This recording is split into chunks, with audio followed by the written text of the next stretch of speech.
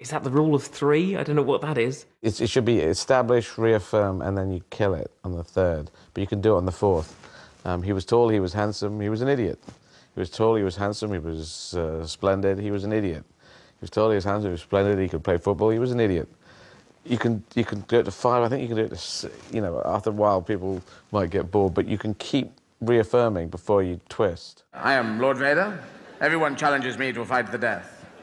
Darth Vader, I'm Darth Vader, Sir Lord Vader, Sir Lord Darth Vader, Lord Vader of Cheam, Sir Lord Baron von Vaderham, the Death Star, I run the Death Star. What's the Death Star? This is the Death Star, you're in the Death Star. I run this star, this is a star, this is a fucking star, I run it. I'm your boss, you're Mr. Stevens. No, who is Mr. Stevens? He's head of catering, I'm not head of catering. I am Vader. I can kill catering with a thought. What? I can kill you all. I can kill me with a thought. Just fuck. I'll get a tray. Fuck it.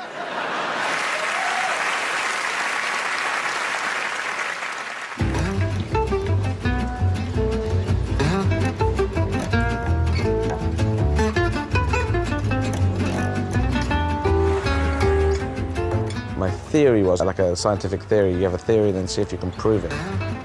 Humour is human. It's not national. There is no French sense of humour. There's no British sense of humour, no American sense of humour, no Australian sense of humour, no Indian sense of humour. It can quite easily be proven. Is the British sense of humour, is it Python or is it Jim Davidson? You tell me. Well, exactly so. It can't be. There's obviously a few different senses of humour in there. And I'm putting my money where my mouth is, doing gigs in French. It all leads round to, I thought I should do it in French, I should do it in German, which I did at school. I want to do Russian, Arabic, because I was born in an Arabic country, Spanish, Mandarin's right at the end of the list. I don't know if I'll get to all of them, but I hopefully will.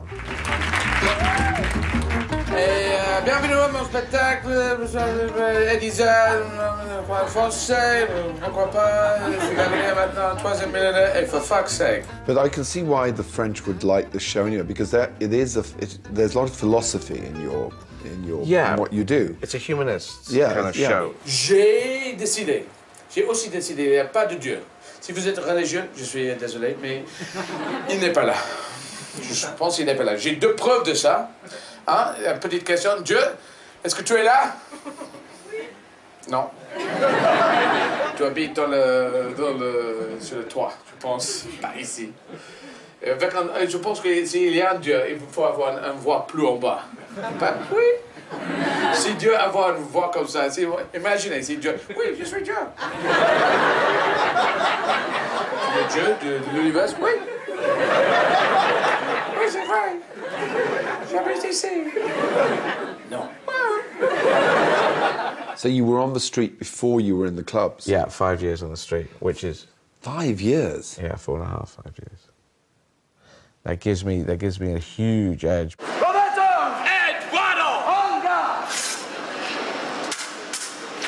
Hey! I thought it looked really easy. It looked wonderful. You stand on the street, you do stuff, everyone laughs and laughs, that gives you cash. If you stay back there, we're going to do the show right behind you. It's very hard to hold their attention because they can do anything else. There's no walls. They didn't pay there. They're going to pay at the end if they pay.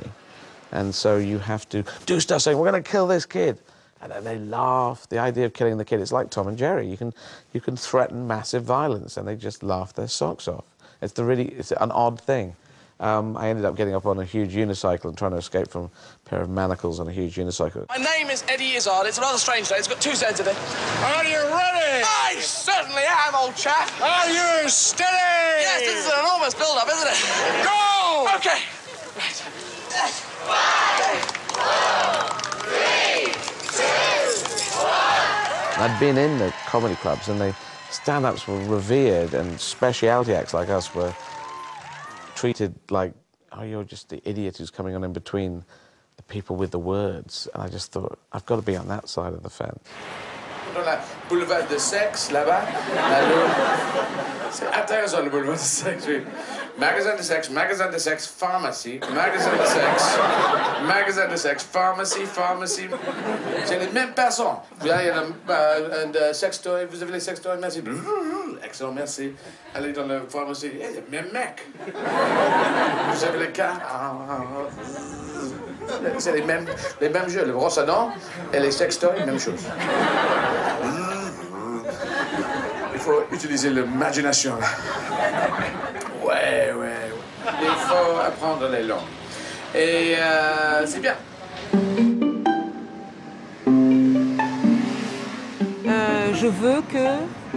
J'aimerais que... Je veux que tu viennes ce soir. À condition voir le que... spectacle. Pour que, avant que, à condition que, pour que j'ai Cravate? yes, une cravate. Une cravate. Une cravate. Une crevette. Crevette. C'est shrimp. Shrimp. You really do believe that comedy is universal, do you? That we can find a way of communicating with everyone? I'm really trying to formulate my philosophy on life, my attitude towards life. So, melting pot, great. I think that's a positive idea. I think that's the future for us. I think Europe should be a massive Manhattan. I think the world should be a massive Manhattan. The idea of everyone working together, different languages, different skills. And I think it should get through to progressive audiences all around the world. They're out there, and I can go and find them. Can I tell you guys jokes? Can I tell you jokes today, sir? These are good jokes. Can I tell you jokes today, miss? Another day. America invented stand-up. You know, stand-up and jazz are the two great American art forms of the 20th century. It's theirs. Can I tell you guys jokes today? All right. American is the mother tongue of stand-up comedy for me. You know, for my favorite comedians are from the American tradition. I'll do 2 jokes for 50 cents. You got a 25-cent joke? I'll do 1 joke for 25 cents. How about 12 cents? I won't tell you any jokes for 12 cents, but you can give it to me. You can't tell me a joke for 12 cents? I can't. Office workers are always doing stand-up bits at their Christmas parties. It's very much part of their cultural upbringing. Can I tell you jokes today, miss? Yeah? Come on over. Did you see the royal couple's gonna visit a rodeo when they come to the U.S.? Mm-hmm. Yeah, they don't care about the show. They've just never seen poor people in real life. Thank you. It's not a collaborative art. It's very individualistic, and I think that's also why it's a very popular American form, is that the writer and the performer are the same person, and there's no interference. It's all yours, and you stand or you fall on it. It sort of has a little bit of that cowboy spirit in it, too. The advantage of New York City is that there's a lot of opportunity for stage time, and no comedian can become a comedian without access to those precious minutes on stage. The comedians that come out of New York, there's a style for sure. You got to deliver. You know, you can't mess around too much here. It's always innovative. It's always moving forward. It's a little more aggressive. Reservations? Yes. Gina Antoniella. I hate the first spot. It's awful. It's the sacrificial lamb. I spent a little bit too much time at Starbucks for the last 5 hours, and it's fun over there. You know, it's fun. Like when you give your order, and sometimes they ask for your name. This morning I gave him my Hebrew name. I was like, I'll have a decaf latte. Sure, can I get your name? Yeah, Elazar Yaakov Ben Shlomo. She's like, do you have a nickname or something? Well, my friends call me Jew Bastard. I'm not writing that on the cup, sir. All right, fine. Then you could use my American Indian name. Puts nothing in tip jar. A minute later, I hear, 1 decaf latte for a Jew Bastard. I love the notion of writing a joke and then going up and telling it, and it's just that immediate boom, boom, no notes from idiot network people, and it was just like, there is nothing like it. And every accent has a weird relationship to one letter.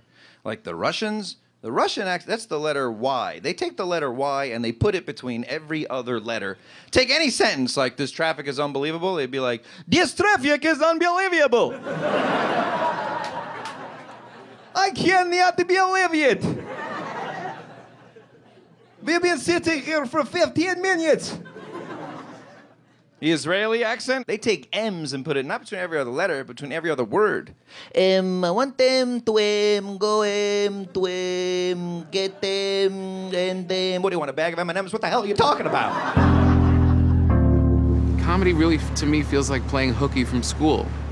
You can be funny. You can be the funny guy, the thing that's different than all the rest of the straight stuff that's going on. I've got my wife, I've got 2 little girls, and 2 girl cats. And me. Just like I dreamed of when I was a little boy. I used to sit alone at night and think to myself, I can't wait till I get rid of all my friends and just move into a house filled with girls. Just a home filled with emotion and eye-flashing mood tantrums and a hatred of everything I enjoy. It all comes from me and, you know, my life. So every place that I am and everything that I'm going through, it kind of reflects that, you know. Now I'm in the middle of being a new parent and living in New York City. It's a little scary when they have nightmares. They come in the middle of the night and just stand at the foot of my bed. That's terrifying, because they want to hear comforting things from their father, like, you'll be okay, honey. But when you get woken up out of a dead sleep by a tiny, screaming, crying shadow person, your reaction is more like, what are you? When you watch a really good comic, and he's just it seems like he's just telling a story and just being natural, and there's jokes in there. There's jokes in all of it. Now she has 2 reasons to be afraid. One, whatever weird dream she had, and now the giant man in his underpants pinning her to the ground. Leave my family alone! Everything comes from stand-up. You know, being a comedian is almost like getting your bachelor's degree, where you can go off and do anything else after that a lot of people become writers. I've spent the past 2 years looking for my ex-girlfriend's killer,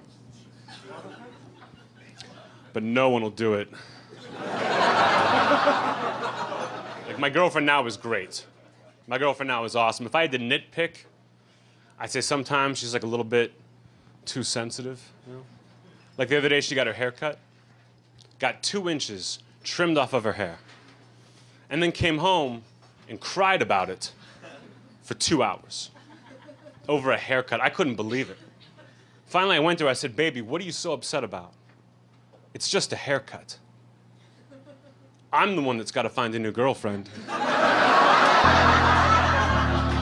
I will work, you know, for months to find a joke about breast cancer. You know, something that I can make people laugh at. It's the worst thing imaginable. That's the challenge, and that's where you get that great tension, where the laugh is just this guttural, you know, you don't want to laugh at it, but you have to.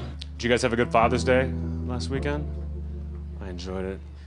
My dad's been having a hard time lately. Keeps on losing his keys, you know? Literally can't hang on to a set of car keys to save his life. And he's tried everything, too. Little hook next to the door, little bowl next to his bed, one of those keychains, makes a noise when you whistle. Nothing worked. So finally this year, for Father's Day, the whole family chipped in and we put him in a home.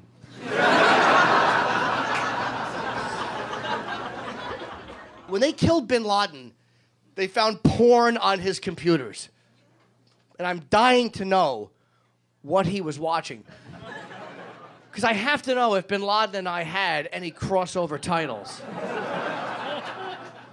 Which would either make me really creepy or him a little cooler than I thought he was. He was in that shitty apartment. He had no air conditioning, no cell phone, no internet connection, 3 wives, 23 children. You know who called the SEALs? He did. Yeah, I know where bin Laden is. He's looking into a mirror, crying again. He's got 3 PMSing women at the same time. I'll give you the exact address. Just promise to shoot wife number 2 first.